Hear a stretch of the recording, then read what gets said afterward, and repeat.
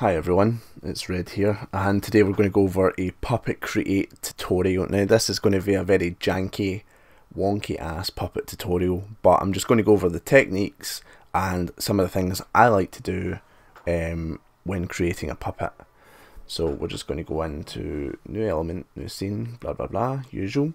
So the first thing you'll notice that I do right away is go for the curve option. The reason why is because this allows me to get the best shape for whatever I'm trying to do, be it a head, body, arms, anything. You can basically mold it into any shape and then kind of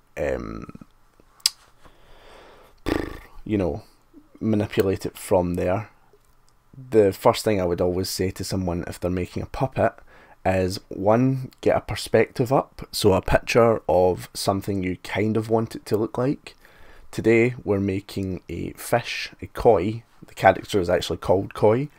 So to the right of me, I've got pictures of Koi so that I can, you know, see the relative shape and how they are. Obviously we're going to go for a cartoon 1920s style Koi. But you get my idea. So before you even get a puppet into the scene, you basically want to create every aspect of it: head, body, arms, feet, legs, that sort of thing. You want to get that perfect before you even try and implement a puppet, just because if you're unhappy with the design, it's so much easier to go back and change the design versus constantly going back into the puppet and changing how that looks. So yes, as we're seeing here, the game doesn't allow for a lot of dynamic shapes. You have to kind of create it yourself. We're going for that classic 1920s cartoon eye with the little divot cut out of it. That's kind of how every character that I make has, especially for my mascot Red, that you've probably seen if you watch the channel often or if you've been to a live stream. So yeah, we're just going over the eyes. Copy the assets where you can to keep the thermometer down. I think I hate this head shape, so I'm pretty sure I changed it right about, yep, so it's changed. I actually think I hate this head shape as well. Don't worry about going back and changing certain aspects. The game is actually really good for allowing you to change individual things. For instance, we've obviously got the eyes and now we're making the mouth down, but we can easily go back into the head and delete it where we want. So as I said, definitely use the curve tool where you can. It allows for very good dynamic shape, and definitely allows you to create shapes that would be hard to get by doing it by hand. I use a control. I really hate motion controls. I'm not entirely sure how the actual, I don't know what they're called, the motion controls, not the controller, but the ones with the lights on them. I don't know. So yeah, what you're seeing here is basically me rejigging the head several times until I get it to a place where I want it. There's several ways to do this. I like to simply just delete and remake at my leisure. There's other ways to implement certain body parts into the one puppet. For instance, if you were to go into the stamp tool, L1 and square, and then there's a way to make it blend in even better. But sometimes it doesn't look as good, and I kind of like individual pieces rather than everything being on the same sculpt. Might be a bit worse for your thermal, but you know, it's definitely more ideal. So now we're actually going to talk about the puppet. Now what you're seeing here is I'm basically scoping into the puppet, and I am making each and every individual body part thin, so that it's easier for me to scope in, easier for me to see, but also so that when you're attaching your very own body parts, they're not going to come through what you've made. So for instance, say I was making arms that were thinner than what these arms are. If I make them if I basically just chop them down, make them thin, I can scope in and put my thing in there. So what you're about to see is I'm making the head smaller. There you go. I'll grab, make sure your puppet can still move, still walk all right, they haven't goofed up. So then grab your asset, scope in from behind it, then place where you want the head to be. Basically I want it perfectly right there. Let go of it and scope out, then test it right away. Make sure that it forms with the rest of the puppet, it's not hanging off, and it, you know, it works. So right away you've already got, you know, your puppet, you've got your head working. And basically what I'm going to do now is start making the body. I'm not going into super detail in the tutorial, mainly because, well, quite frankly, I think I got a bit lazy because I was like, right, okay, it took me ages to make that bloody head, let's just fly in. I will end up going over body parts at a later date and kind of trying to make them look nicer, but I think for the sake of the tutorial, we're just going to be honest, tutorial, it's not really a tutorial, it's more of a really bad tips and tricks. Someone took the time to teach me all these things and I am absolutely horrible at parroting it back. But you know, it's sometimes quite good for inspiration to see what other people do. So what you want to do for the torso and the stomach is make them individual, because they need to move individually, otherwise your character will look very static, and it won't look good at all. So what we're doing here is I'm basically just lining this up. Even though this part is going into the stomach, we will eventually fix that. I kind of goofed it there, so I need to move that out of the way. I need to put in the stomach first because it's bigger. Just trying to line that up and then go in and basically try and scope this in to where I want it. Now you'll notice it's starting to kind of bulge out because it's one bit's too big. So then I'll go in, I'll basically cut off the torso so that that is just a torso, and then I'll make the stomach bigger so that it covers it and it looks more part of it. You can of course go back in and shape it nicer, which we do eventually do, but I'm just making sure that it's all working and in place first. So let's see, I think we actually come up with our first goof. Yep, so obviously I didn't sit there and look at it long enough to show you, but I'll just tell you, always make any pieces that you, well, there you go, it's messing up there. Always make sure that you scope into the individual pieces and make them non-collidable, because if they are collidable, they'll keep like pushing each other apart and it'll just kind of disfigure your puppet. I think one thing that I don't realise is the fin on the back of the chest that's messing up. I think I realised that now. Yep, that's the only one that's, make that non-collidable, and then boom, your puppet should work perfectly because it's not colliding with all the other aspects of it. There you go, it's looking fine. So yes, recap while I'm doing whatever the hell I'm doing. Whenever you're making a puppet, go in, make sure all its extremities are thinner and less smaller so that you can scope in, but big enough so that you can actually see it. I think what I'm trying to do here is I'm starting to shape the torso so that it looks a bit more characterish. So yeah, if you go into the stamp tool, you can up the blend option. Now, the blend option can be used to blend certain pieces together, but it can actually also be used as a delete mechanic so that you can make it blend in without actually making it sharp, if you know what I mean. So I'm using a square here. If I wasn't using a blend mechanic, it would, and I would have to go right up to the object and press into it, and that would cut it, but it would make the surface flat because it's a square. If you use the blend option, it basically gives you a bit of free range to keep your stencil away from it while also changing the shape. So now you can see he's got a wee bit of a pouch belly. he is a fish, you know, they don't really worry about sit-ups, so that is fine. What am I doing now? Oh, I think I'm starting to work on arms. The arms end up being I end up just, because this character that I'm making, he's not going to be a playable character, at least not right now.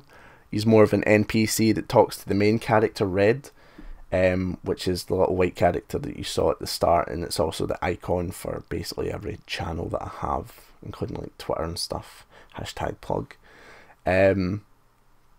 So yeah, he's just going to be talking, but you're actually going to see a technique that I was talking about where I've scoped into the top of the arm, that wing that I've added, or fin I should say, he's not a bloody chicken, that is now a part of that arm. You can kind of rejig the inner wiring to make it where, you know, where these go is these are basically the bones of the puppet. I don't actually think I stick around too long to go over that. Worst tutorial ever. Yep, I end up just coming back out of it because I don't like the placement. I think I end up just deleting the arms and placing the wing anyway. Or I don't know why I keep calling it a fucking wing, flipper, fin, whatever. He's a koi fish chicken now apparently. So yeah, don't worry about getting it right first time. Even I've made a few puppets already and I still never get it right. Even when I was being taught by someone that's really good with puppets, I was still getting it constantly wrong. The best thing to do is just honestly take your time. Don't get frustrated. Understand that it can be frustrating. It really can. My original character that I was so excited to make took me several hours just to get it right, and even then I made that when the game first came out. That was like February 14th. It wasn't until about a week ago where I went and got, you know, the character finally right. So yeah, now I get fed up and I'm like, you know what, fuck this, I can't be arsed. I try to like put a sort of kind of bone structure going through the fin to make it look better. I think I get annoyed and just cancel out on that. So so don't worry about getting mad and changing your mind. That's going to happen. Like I said, this isn't a playable character, so I can kind of get away with being a wee bit lazy with certain things. I end up looking at it and I'm like, oh god, that's just crap. So I end up just deleting it.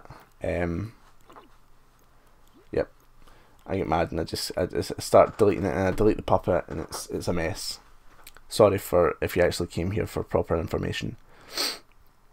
So yeah, I end up just sticking it to his body, because again, he is just a NPC that's going to talk to Red rather than be playable. Although he is perfectly playable, which we'll skip to in a minute. I just want to go over some tips that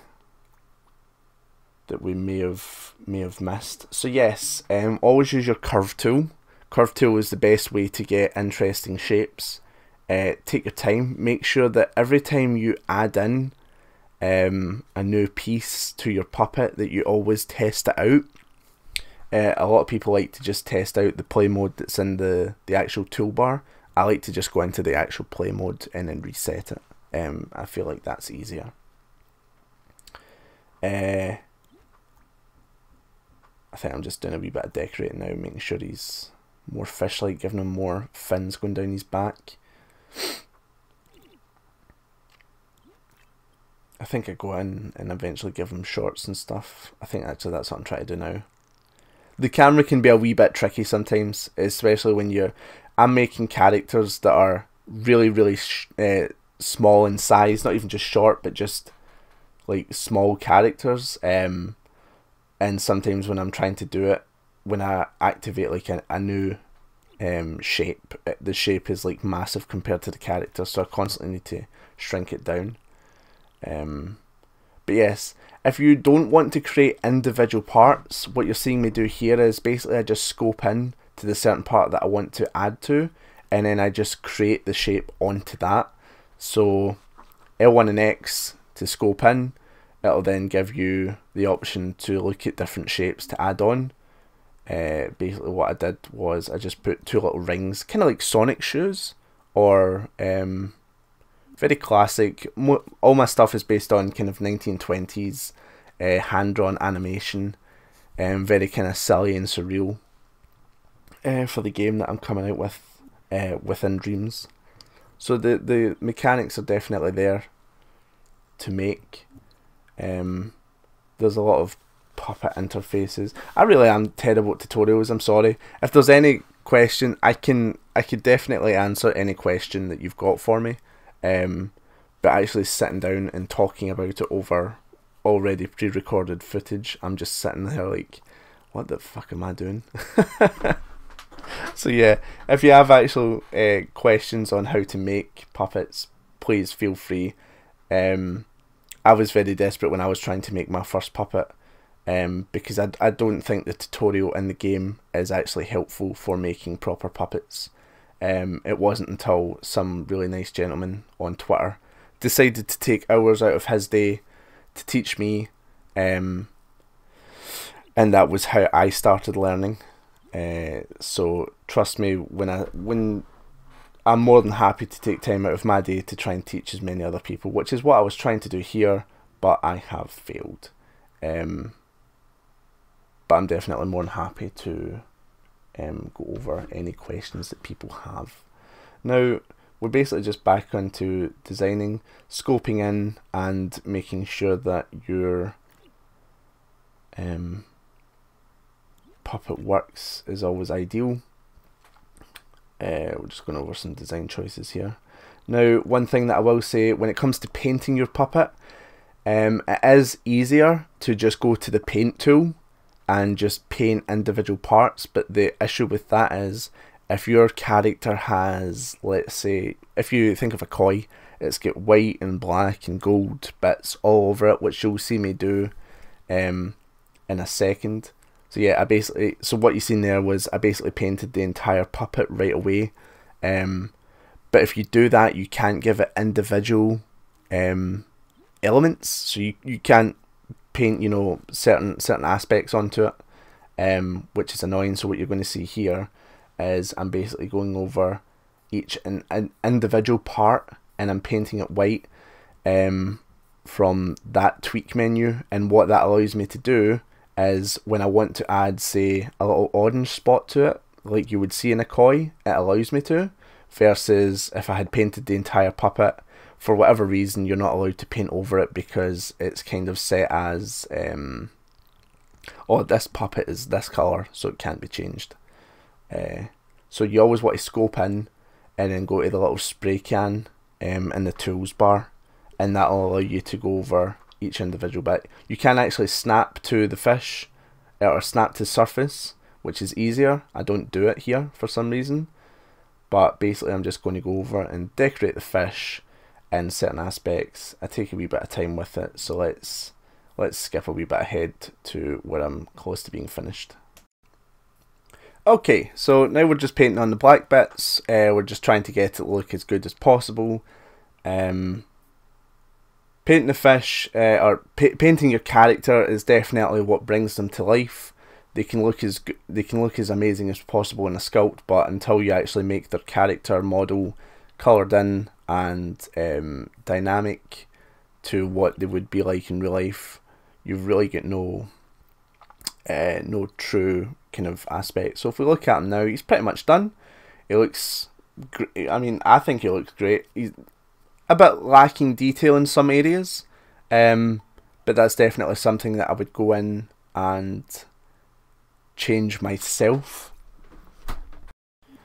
Now I've basically just put my main character red next to him to get height adjustments, make sure that he kind of conforms to kind of what I'm looking for. Next to red, he looks pretty good. They look fairly different, but while kind of still maintaining the same art style. So yeah, he's pretty much done. I apologise if this was just the worst tutorial ever. I'm not actually, even though I do streaming, I'm not that good at just talking to myself with no one watching, in a sense. I know that's weird. If you've got any questions, honestly, feel free to ask. someone took the time to teach me, so I will answer any questions. I basically know all the information, but explaining it over pre-recorded footage is difficult. So yes, if you want to get hold of me, Red Sea Katsu on Twitch, Twitter, YouTube. Hope you enjoyed this, and good luck with making your puppets.